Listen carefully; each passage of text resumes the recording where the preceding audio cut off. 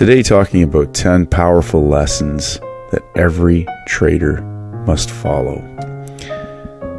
Trading is a psychological battle, not only of tactics, but managing yourself, your emotional state, dealing with highs and lows, wins and losses, consistency, all of the things that require you to follow in order to achieve the results that you're after. Jesse Livermore, arguably, possibly the greatest trader of all time. Quote, "A man must know himself thoroughly if he is going to make a good job out of trading. Everything you need to know is right there in front of you."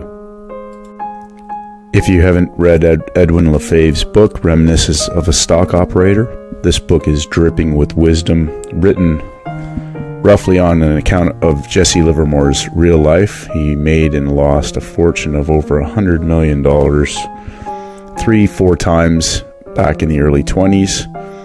And this book drips of trading wisdom that is still applicable today. Peter Brandt,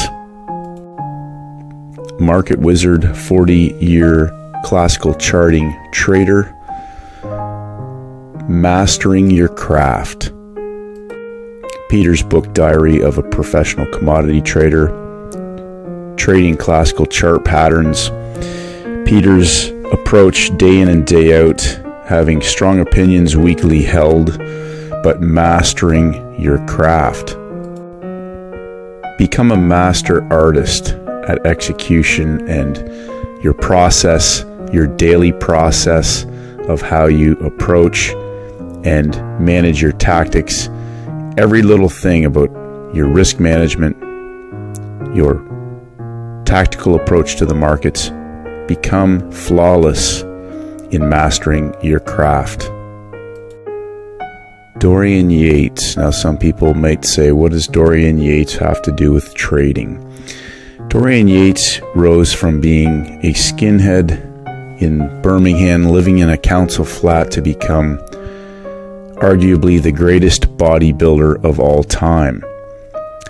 And he did this through his own self-learning. He coached himself, his own self-study, meticulously keeping journals for over 10 years of every single workout and diet detail that he pursued on a daily basis. His goal setting, every little detail journaled for over 10 years, day in and day out. Everything's mental. You create your reality with your thoughts. What I like is the journey, the year-round struggle to improve. Alex Temez and Bao Nguyen, working 1 hour a day with simple, repeatable rinse and repeat processes, a daily process that took Alex from working at Starbucks to earning over $1 million a year, and in 2021 earning $3 million. A daily, simple rinse and repeat process, working 1 hour a day. Bill Lipschutz, the Sultan of Currency, self-taught. So many people want the positive rewards of being a successful trader without being willing to go through the commitment and pain. And there's a lot of pain. Bill has an immense amount of trading knowledge to pass on to traders, but the understanding that no matter what level of success that you achieve, there will be pain.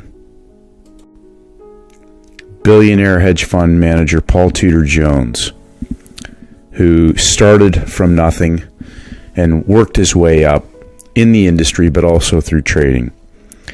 Don't be a hero. Don't have an ego. Always question yourself and your ability. Don't ever feel that you are very good. The second you do, you are dead. So when I hear traders telling other traders how good they are, I know they're either A, lying, or they're a few trades away from blowing up their account. David Goggins.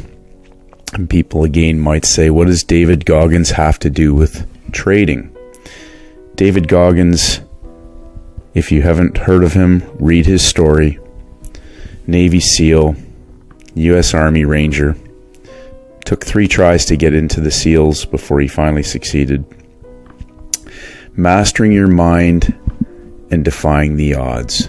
Arguably the toughest human alive. Master your mind, because no one is coming to save you. Trading, no one can save you. You can have the strategy, you can have all the rules, but you have to execute. Nobody is coming to save you. Billionaire businessman and trader David Tepper. I was never afraid to go back to Pittsburgh and work in the steel mills. Being willing to fail to succeed, doing whatever it takes, and understanding that even if you need to go back and start again, that sometimes is what it takes. Ice hockey enforcer Ty Domi.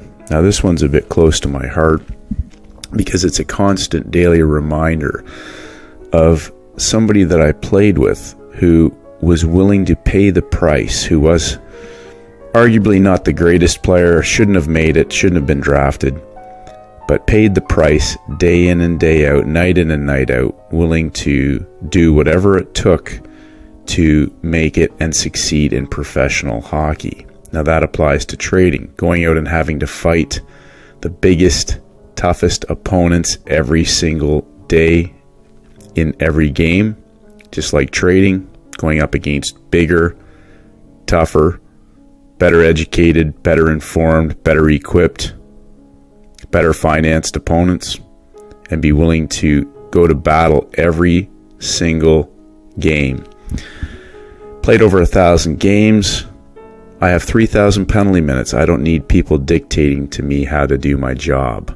When you have a process and a plan that works and you execute it, and you execute your edge, trade every single trade, day in and day out, you don't need anybody else telling you that it works or it doesn't work. You do your job. 16-year career in the NHL, over 1,000 games, 104 goals, 141 assists, and 3,500 penalty minutes. Carving out a 16-year professional ice hockey career. Mike Bellafiore, author of the book One Good Trade, the Playbook, and founding partner with SMB Capital, always quoting, "How good can we get?" Training and developing 7-figure traders, Mike's quote, "Even though trading is so very challenging, you can do it. You must embrace the mindset to improve every day. Build from your strengths and develop your playbook. How good can you get?" And of course, Gordon Gekko. "Don't run when you lose. Don't whine when it hurts. It's like first grade. No one likes a crybaby." Summing it up, Paul Tudor Jones. Failure was a key element to my life's journey. Jesse Livermore talks about the game taught me the game and it didn't spare me the rod.